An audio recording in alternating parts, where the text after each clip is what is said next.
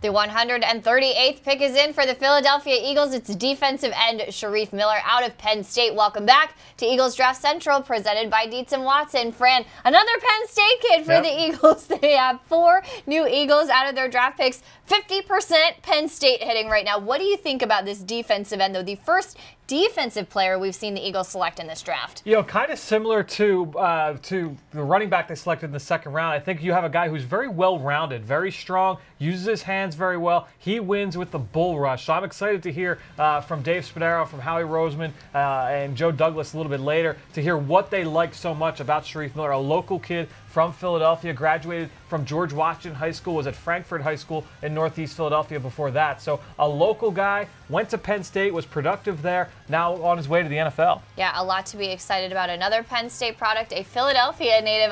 He must be so excited that he is not going to have to relocate at the next level, because I know these guys never know exactly where they're going to be going. So for more on what the experience was like inside the Eagles draft room, we are going to Eagles insider Dave Spadaro, who is in the room where it happened, as always. Dave, break it down for us. What was the scene when this pick was made? Well, it was an interesting scene. Packed room, of course. Staff Sergeant Alexander Pedino in the room, watching, observing everything on this Saturday, and the Eagles bringing in Jim Schwartz to say hello, bringing in Philip Daniels to say hello. It was funny. Schwartz said to Shareef, "Hey, Shareef, are you in Philadelphia?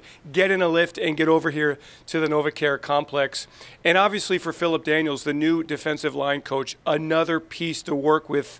We had wondered, where would the Eagles kind of tap in to this defensive line talent in this draft, which is said to be historically deep in the interior and on the edges. So they do it here at the end of the 4th round. Shareef Miller, who, when he came to the NovaCare complex and talked to the Eagles, talked about, hey, I need to play better in all situations against every level of competition. Get that motor going. But he's enormously talented. Philip wants physical players on the edge, violent, disruptive players. And the Eagles believe that Shareef Miller fits that mold, and he'll come in and compete. Remember, it's not just about Brandon Graham and Derek Barnett and Chris Long. There's also Josh Sweat here. There is some talent here for the Philadelphia Eagles, and Miller will compete with that group in training camp. Yeah, and the Eagles bring back Vinny Curry as well from the Tampa Bay Bucks. And ironically, Dave, he's a guy, he kind of reminds me of Vinny Curry in terms of his style. He's a bigger guy. He's got the ability to set a strong edge. What do you think about adding another defensive end into this group? We know how much the Eagles love to value the lines on both sides. It's been offense all through up to this point. Now you get your first defensive player. Not really surprised that it's a defensive lineman. I mean, there's 2 things here, Fran. Look, we kind of thought going in, maybe given the nature of this draft, it would be a defense-oriented draft. Had not been the case until now. And then number 2, Howie Roseman, other than that first round, he's let the draft come to him. He spoke about it last night. Lets it happen again here in the 4th round, rather than dealing out of the 4th round and picking up additional selections in rounds 5, 6, and 7. The Eagles wanted to stay true to their board. They stay true to their board. And they bring in another piece to work with. And again, you cannot have enough defensive line help. We found that out last year when the Eagles suffered a rash of injuries and really toward the end of the season relied heavily on a 3-man rotation at the defensive end position. So they want to build depth. They want to build competition. And when you look at it, guys, I mean, the Eagles, they've got exactly that. They are going to have to work through a lot of talent here to find the best 4 or 5, maybe 6 defensive ends to make this 53-man roster. It's going to be great competition in training camp and in the preseason. Yeah, certainly a good problem for any team to have, and of course for Jim Schwartz to have as well. Did you get a sense from him how excited he was about this pick? I know we talked yesterday about Deuce Staley and the Miles Sanders pick from Penn State. How excited was Jim Schwartz to have this guy in the fold? Yeah. Very excited, Amy. And here's the thing about Jim, and Jim's talked about this in the past. What works for Jim Schwartz and his defense? Well, it begins with a dominating front. And the Eagles in 2017 obviously had a dominating front. And the way that they've addressed the defensive line in the offseason, signing Malik Jackson in free agency, bringing back Vinny Curry, retaining Brandon Graham, now adding Shareef Miller. I mean, it's a deep, it's a talented group. I think the Eagles' idea here, as we know, is to just keep rotating through, moving players in and out, up and down the line, getting that jet set group ready to go in the nickel, sliding players inside. So I think Shareef Miller, while probably not known as a dynamic pass rusher, very physical against the run, and certainly showed the Eagles that he's got enough getting up the field, attacking. That's what Jim Schwartz wants his defensive linemen to do. Well, and a guy who's not going to have to get on a plane to arrive at the NovaCare complex, like you mentioned. Dave, I'm curious what the energy is like in the draft room today. You've talked to us throughout the process of the different kinds of vibes throughout the different picks. And day 3, I know, is a day that Howie Roseman always loves and has mentioned it's his favorite of the days. What is the vibe in that room right now? You know, Amy, this is really where you find out a lot about your scouting department, your personnel staff. You want to find these mid to late round and then after the draft gems. And with only 2 picks, it's kind of an exercise in patience. And I know that Howie's constantly working the telephones, evaluating opportunities to move up, to move out. Obviously decided to stay put here in the 4th round. But the Eagles have to keep their eyes open here for opportunities to get in to round number 5, potentially, which it would appear to be a long shot at this point. Potentially in the 6th round, you want to move around in that round. Do you want to try to get into the 7th round? But also kind of starting to lay the groundwork significantly for a crucial after the draft process. With only 5 draft picks here, the Eagles are going to have a lot of room and a lot of opportunities for some of the higher end players who weren't drafted. So contacting agents and getting a feel for the landscape and explaining to them that, look, we've only got 5 draft picks. If your player wants to have a fair chance, and we've shown in the past that undrafted players will make this roster, then the Philadelphia Eagles are a good spot for you. So all of those things are going on, along with the realization that it's a very long day here on Saturday. The Eagles don't have a lot of picks, only 2 of them coming into the day, only 1 remaining. As exhilarating as it is to kind of race to the finish and go through that frenzy of signing players after the draft, you've also got to kind of measure it and stay calm and be patient and understand that there's a long way to go in the draft. The Eagles just without that draft capital to use right now. Dave, the last question I've got for you is just about you mentioned him, the new defensive line coach, Philip Daniels. He's been here as the assistant defensive line coach over the last couple of years. Tell us what can Eagles fans expect from Philip Daniels? He talked about what he wants. He wants violent, urgent players off the edge. What can they expect from the new defensive line coach? I think a little bit more discipline. I mean, the Eagles had a couple of busts last year along the defensive line. That Adrian Peterson run is a prime example when the Redskins came to Lincoln Financial Field, a bust up front and a long touchdown run for Peterson. He wants that violence. He wants that aggressiveness. He wants, I think, a little bit more technique use, hand use. I seem to think there's going to be some versatility that the Eagles are going to have to show up front here. But look, it's all about production. I mean, as critical as I am right there about the Eagles' defensive line, let's remember they had an excellent season getting to the quarterback last year. Where they fell off, and I'm not sure if it's the defensive line or the linebackers or just the way the games went, the run-stopping efforts went down last year. And so getting Tim Jernigan back really helps in the interior and solved one of the Eagles' holes. So they've got really good depth along the defensive tackle in that rotation with Fletcher Cox, with Jernigan, with Malik Jackson, with Trayvon Hester, potentially Bruce Hector. I mean, players who are going to compete for playing time.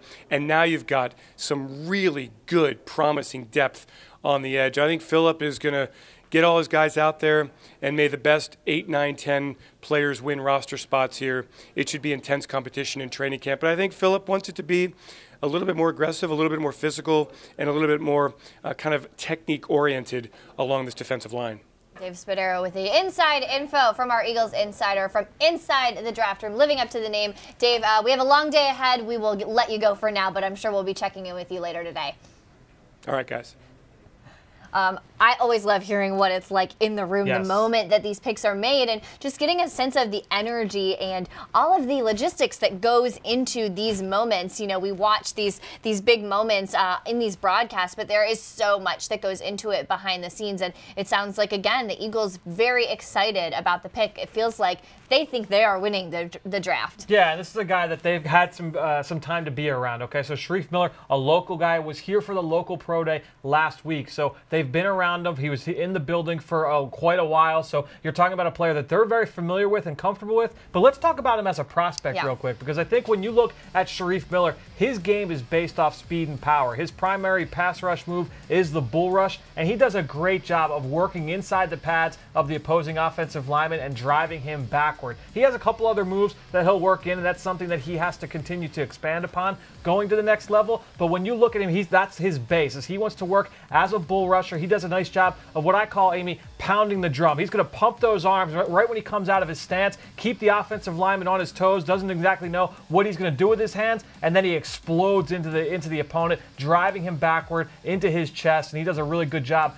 with that, selling speed to power. He does a really good job in that area. So when you look at a Shareef Miller, that's how he wins. He is a inside rusher, likes the ability to get inside the opponent's pads and drive him back. Well, I know a lot of Penn State fans who are also Eagles fans, and we have several that work in this building as well. So I know a lot of people are very excited about two Penn State guys here joining the Eagles moving forward. And I think a lot of people and fans have been tweeting, players have been tweeting their excitement to welcome these new draft picks. I think we have a couple. Yeah, here we go. Oh, look at this. Last time the Eagles took two Penn State players in the same draft was 40 years ago, Fran. We are making history here on Eagles Draft Central. That's a very fun fact. Are you surprised by that?